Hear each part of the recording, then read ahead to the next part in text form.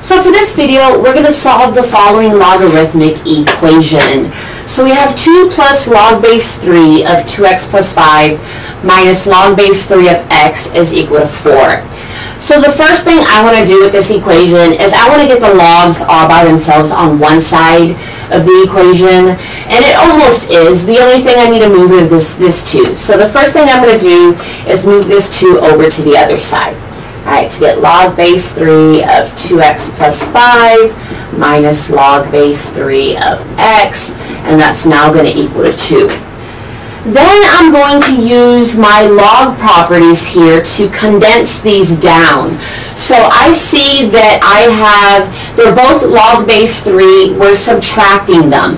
If you remember from your log properties, when you have a subtraction, that correlates to a division.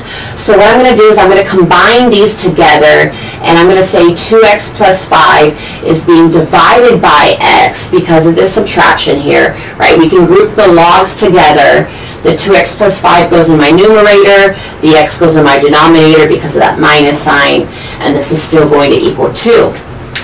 At this point here, we then use our log rule here that says that we can do this. So it says that we can take our base, 3, raise it to this power over here, so 2, and that's going to equal this right here. 2x plus 5 is equal to x. Right? Base raised to this is equal to this. And then I can use this then to solve. Right? So 3 squared is equal to 9, so I have 9 is equal to 2x plus 5 over x. We want to get rid of x in the denominator, so we do that by multiplying by x on both sides. That's going to cancel on the right, leaving me with 9x is equal to 2x plus 5. And let me move that up over here so that we can wrap up this problem here. So solving for x, I'm going to subtract 2x on both sides. That's going to give me 7x is equal to 5. And we're going to divide both sides by 7, getting that x is equal to 5/7.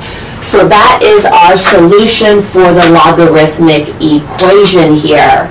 I forgot to actually tack on the additional instructions for this particular question that I'm using here.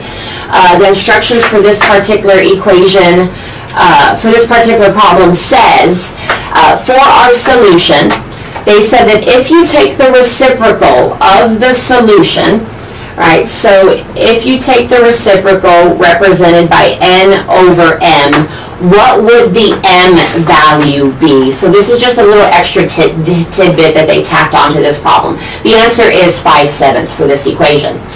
Now, our solution is 5/7.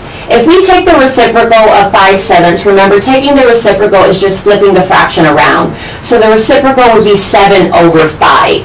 Right, so they want to know what is m, what is the number, or what is the value for our denominator. So m would just equal 5 for that part here.